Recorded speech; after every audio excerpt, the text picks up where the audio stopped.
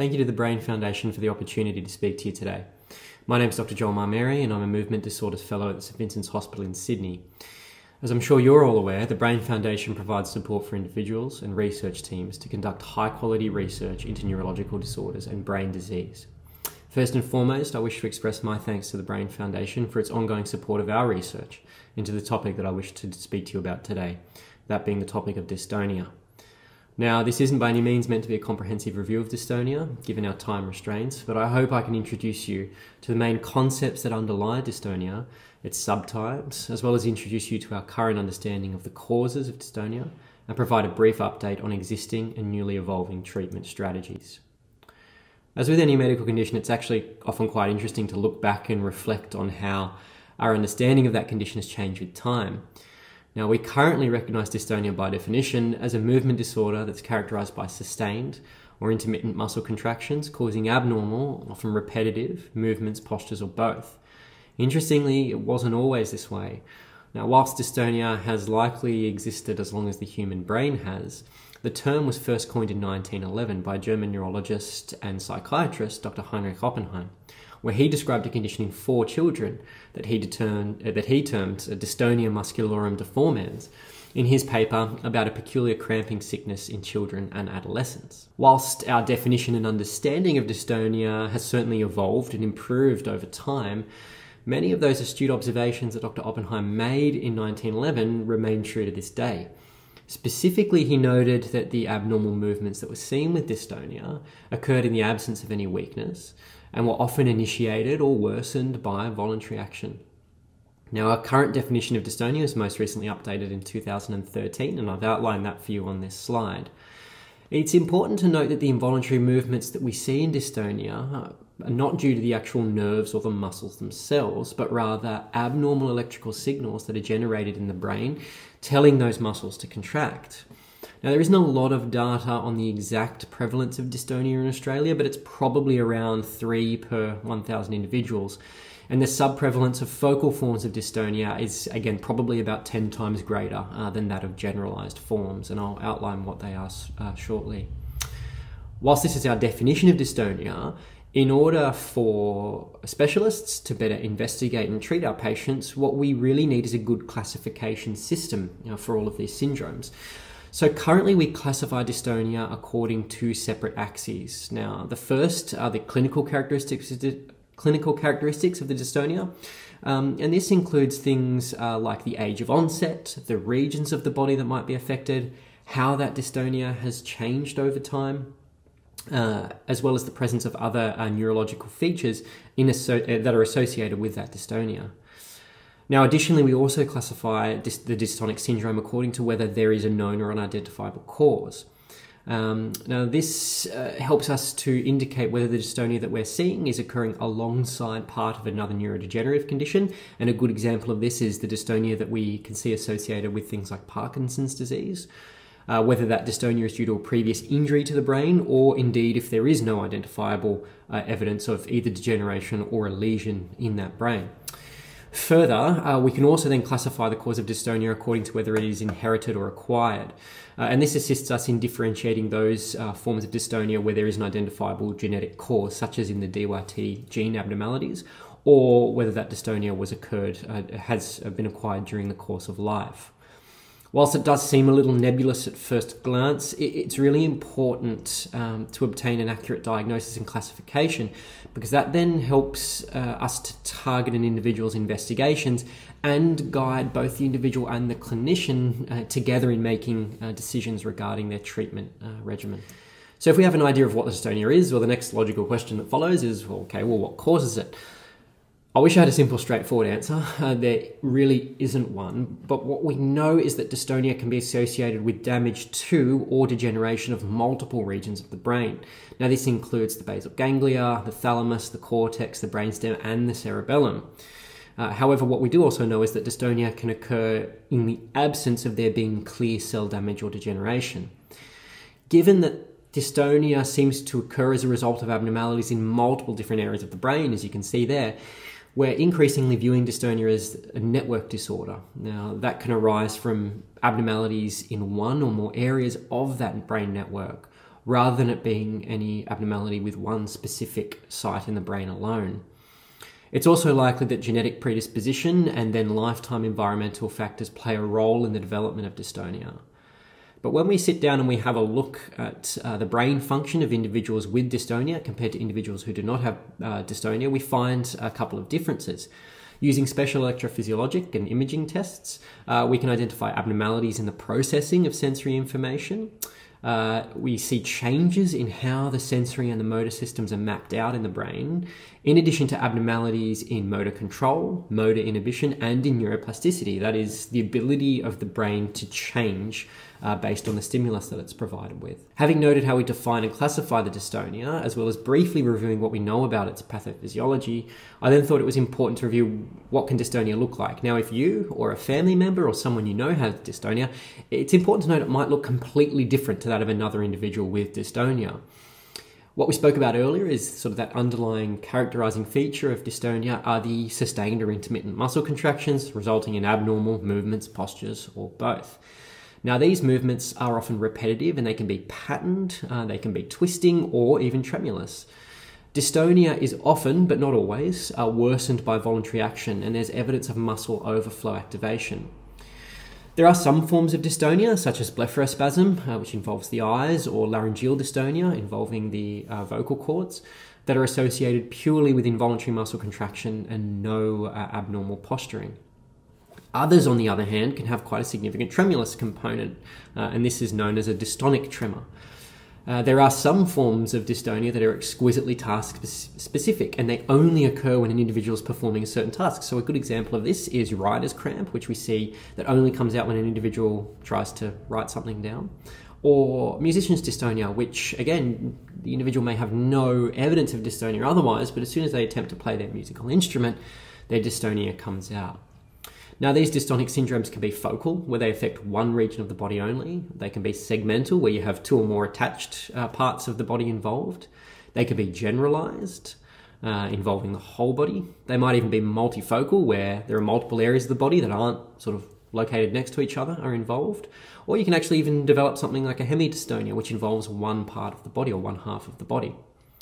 I don't have the capacity here to go into all of the clinical features of dystonia that I'd like to, but one really interesting phenomenon to talk about is the geste antagoniste, which translates, I think, literally from the French for an antagonizing gesture.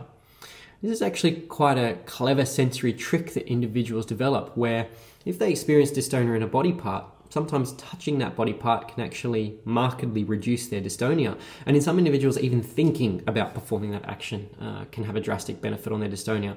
And that's probably, again, due to that sensory feedback mechanism that then dampens their motor outflow. So with all of that in mind, how does your doctor diagnose you with dystonia? And what can we then do together to help provide options in terms of treatment? Now, dystonia primarily really is diagnosed on the basis of its clinical features by an experienced movement disorder specialist or a neurologist. There's no specific test that's used to identify dystonia, and that's important. But what we might consider are certain blood tests, imaging modalities, or in some individuals, even think about things like genetic testing to identify whether there's a possible underlying cause of that dystonia. Now, as I said, whilst these investigations are an important adjunct to diagnosis and can be important in identifying potential causative factors or things that can be addressed directly, the diagnosis really is based on the clinical history that's provided by the individual, and that includes going into previous brain trauma, perinatal history, developmental history, as well as previous exposures, particularly to certain forms of medications. We then use that information alongside a good physical examination, and that allows us to establish an accurate diagnosis of dystonia. And this is really important because there are some conditions that do mimic dystonia that may not necessarily fit under the spectrum of dystonia itself. So as I mentioned, I'm sure you can appreciate, it's the type of dystonia that really helps guide our treatment options. So I won't be able to go into all of this in great detail, but what I'd like to do is outline the general options that exist, as well as a general therapeutic approach, and how these can be tailored to the individual based on their diagnostic classification. Now, the options that I'm presenting here are primarily for the adult patient with dystonia, because that's primarily what my experience is in. If we start with oral medications, now these can be effectively employed as part of the overall regimen for management of dystonia, particularly in individuals with more generalized forms. So the first medication I've listed there is levodopa, which is a form of dopamine replacement. You might be familiar with that being sort of the cardinal underlying treatment for Parkinson's disease. Now, this isn't necessarily required in every individual, but in a small subset of individuals, they may have a condition called dopa-responsive dystonia. And this particular subset can really benefit quite markedly from levodopa therapy. So that's something that your neurologist or specialist may discuss with you. There are other medication options. These can include things like clonazepam or the anticholinergic class of drugs, tetrabenazine, or if there's coexisting spasticity, baclofen is often considered as well. Many of these medications do have varying personal efficacy. What works for one person may not work for the next, and they also have quite marked variability in terms of personal tolerance, as well as a side effect profile. So they all need to be really prescribed under very close supervision, and again, ideally, I think with the input of a movement disorder specialist. One of the most effective forms of treatment, particularly for the focal and segmental subtypes of dystonia, is botulinum toxin. So you might be familiar with it. Botulinum toxin is a potent neurotoxin that causes local muscle weakness and prevents the release of neurotransmitters that signal muscle contraction. There are multiple different forms or types of botulinum toxin. Each has a slightly different formulation and potency, but they all work via a very similar mechanism. Now, this form of treatment has been extensively studied and used most frequently in forms of focal dystonia, so things like blepharospasm, cervical dystonia, laryngeal dystonia, or focal dystonia that affects either the upper or the lower limbs. It can, though, also be implemented as part of a more general treatment regimen for individuals with those generalized forms of dystonia.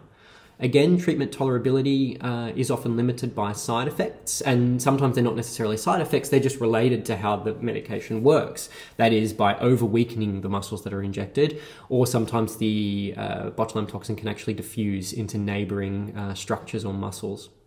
There are some other side effects that do occur with botulinum toxin, and these really need to be discussed with your specialist when considering this as a form of appropriate treatment for you or your family member.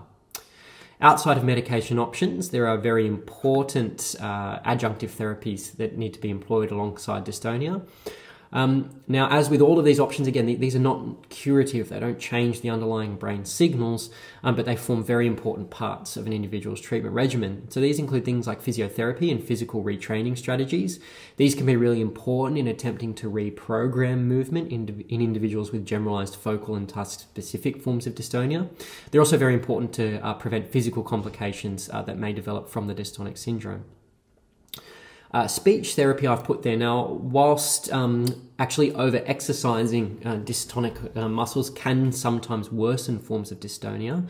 Speech therapists are really important in terms of the management of laryngeal dystonia. Often from its initial diagnosis, individuals may present to a speech therapist with their laryngeal dystonia, and they can also be really, really effective in assisting to retrain unhelpful strategies that were developed in sort of an effort to compensate for the laryngeal dystonia, like whispering or certain pitch changes. That's all really important parts of our treatment, and we're certainly very well engaged with our allied health in terms of managing these patients.